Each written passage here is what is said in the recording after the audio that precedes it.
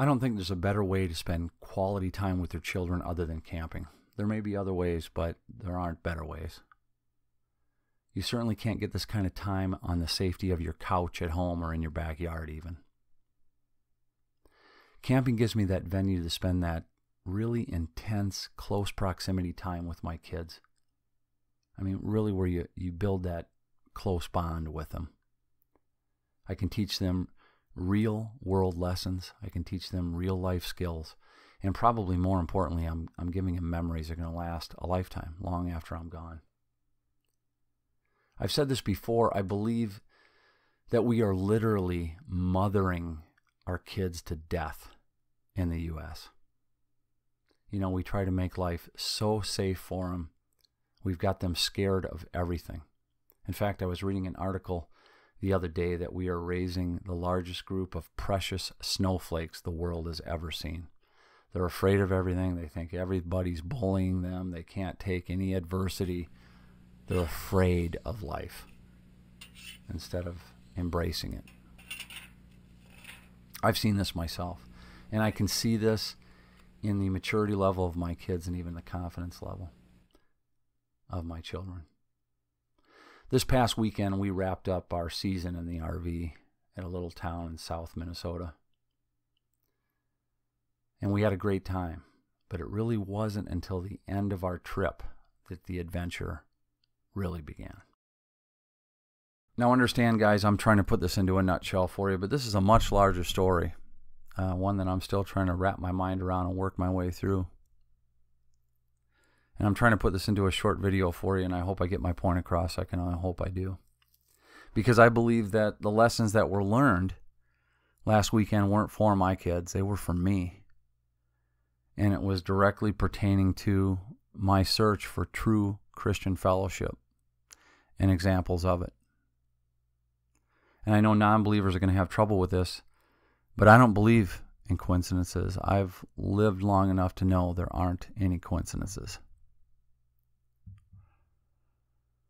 So after a beautiful 3-day weekend of our, kind of capping last camp trip as a family, with beautiful fall weather, I'm pulling my 38-year-old RV out of a valley, heading home. An RV that we've put on 8,000 trouble-free miles in less than 3 years. It sputters out and breaks down on the side of the road, right across from this farmhouse. And I mean literally, right outside of my window was the front door. My driver's side window, there was the front door. And so, I have no reason to believe that it didn't do anything but flood out. I put it in park on the side of the road and turn it over, and within 10 or 15 seconds, the starter dies. It just goes click. All this, I just couldn't believe it. After this beautiful weekend, we die on the side of the road, and the starter dies. I mean, it's one thing if I've got an engine problem, I can get out and kind of work my way through it, because I think I could fix anything. But the starter died. I can't even turn the motor over. I can't believe how, just how far south this thing is turning within a matter of minutes. But I'm still not panicking. I mean, we got this in control. I've got tow insurance, whatever it takes. But we just happened to be out in the middle of nowhere because I was scouting out some winter campsites for future winter trips. And I mean, we're really in rural Minnesota. There's a few little small towns sprinkled here and there, but the biggest decent city is over an hour away. So we start getting on our phone and dialing for information and trying to find some tow companies. I've got tow insurance. We'll get towed in, no big deal. And we can't find anybody open.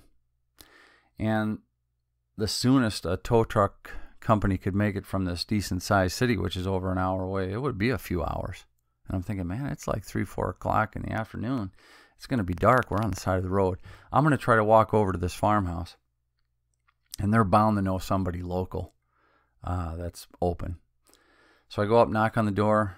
Some 70-year-old couple in there. They bring me in, and sure enough, they know a couple people that they can call, but nobody's answering. I mean, it's a beautiful day. I'm sure everybody's out hunting in this area. And so he says, the first thing I'm going to do is just tow you off the road. So this is the first start of just this Christian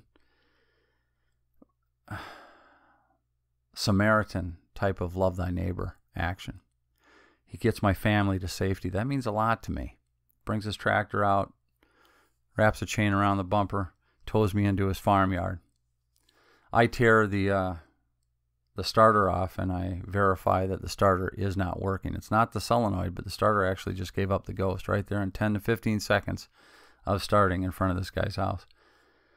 And so I go, well, I tell you what I can do. I can have this towed in tomorrow. That'll take a couple hours in the morning, and then, they'll probably have to order the starter, which, they'll be delayed a few hours by then. Or, if you'll let me stay here, I'll order the part in the morning. I'll go get it if you'll help me, and then I'll put the starter on and we'll be on our way. Maybe we'll be out of here by 3 o'clock. And he says, that's great. We'd love to have you. So he invites us in, food, water, opens his house to us, opens his whole house to my family. I had to do a lot of gut checking whether I would even go as far as he went. I mean, he really opened his whole house to me. This is like the Good Samaritan type of love thy neighbor example. We end up watching a movie with him and his family. And we turn in the morning. I order the part. I end up spending the whole day on the farm with him working, because I believe I'll work for my keep. I end up helping him with the cows and the hay, and he's got all kinds of work in the fall. I really enjoyed being with this guy and kind of fellowship. My family spent the day with his wife. They were, digging in the garden and picking berries. Just all kinds of fellowship going on. In fact, we made good friends with these people. I even joked that I'm going to come back every year and kind of break down in his driveway, and he welcomed that. I think we're going to be doing that in the future. We'll probably come down for a day or two every year. Starter comes in. He hands me the keys to his truck, his old farm truck. I take it in, get the starter, come back. We're already kind of saying goodbye. I go to start the camper up, and all it does is turn over. No spark. And I guess the point here is I can't tell you how disappointed I am, because my kids have already missed a day of school. That's kind of important to them. My wife has an appointment tomorrow that she has to be at, and I've already missed a full day of work with all the orders that come in on Monday. Our hearts kind of dropped. As much fun as we had, our hearts kind of dropped right there. I mean, we were ready to go home at that point.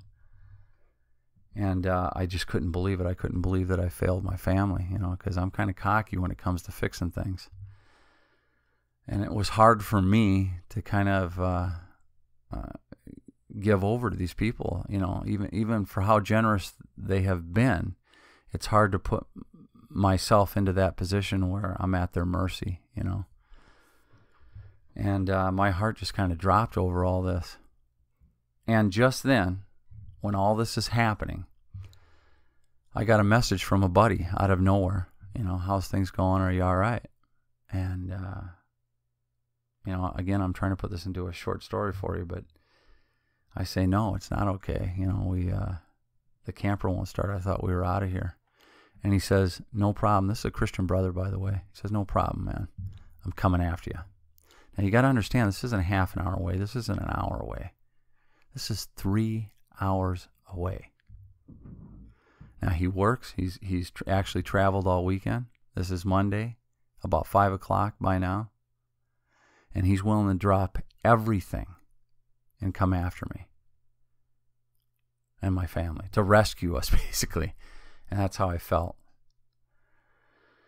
And, the lessons that I got out of this is that I think a lot of times we don't have that close fellowship because we won't allow ourselves to get into a vulnerable position. Nobody wants to be vulnerable and be relying on somebody else. And so we spend our lives, I think, especially in our culture in the U.S., trying to be so safe all the time, so self-efficient, We're all about self and keeping ourselves safe.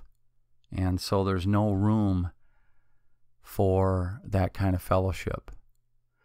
I'm not asking this to bug anybody. I'm not saying it as a hit. I'm just saying, how many guys do you have in your life that that would do that? How many guys, if you go to church, do you have a church that would do that for you? Just to drop everything, drive 3 hours, pick you and your family up late in the evening at this point. I mean, he's coming in about 9 o'clock, and then drive you home 3 hours. to make sure that you're safe. Overnight, this elevated my friendship with this guy. I mean, I still don't know what to say and how to thank him enough. But like I said when I started this video, I believe the lessons that came out of last weekend weren't for my kids, they were for me. And in this search for true Christian fellowship and examples of it. And I got the full blast of it in lessons last weekend, both in the kind of neighborly love that Jesus talks about, and the fact that somebody's in trouble on the side of the road you don't even know, and the way that farmer took me in and treated me, and then the kind of fellowship you get with a true friend that'll just drop everything and come after you, no matter how inconvenient it is for him. And so I just wanted to share that story with you, I guess, as part of the lessons and the way I'm working through this whole fellowship thing. I really think this, again, wasn't a coincidence. And, it was meant to happen. And it was meant to happen that way. And I wanted to share it with you guys as well. Have you guys experienced that? Do you have friends in your life that you could call, that 1 a.m. call? Because that's how I feel about this guy. If I had to call him and I was in trouble, I know that he'll come after me. That's the kind of fellowship real Christians should have and be practicing. And it was a lot of gut checking for me. Anyway, I'll talk to you later.